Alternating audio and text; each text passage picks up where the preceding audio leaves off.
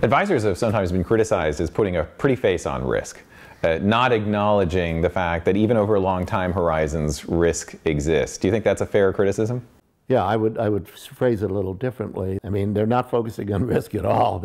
I would say they're basically saying, well, over the long run, you're going to earn X, so not to worry, with this all equity portfolio.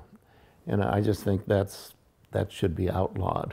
I mean, that should not be allowed. That, I would say, that is not a good advisor.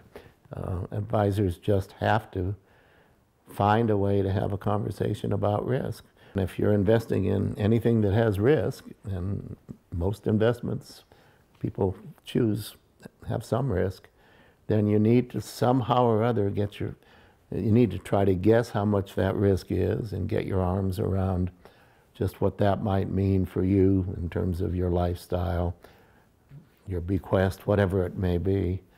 And it's, clients don't want, they're going to a professional. What are you talking about uncertainty for?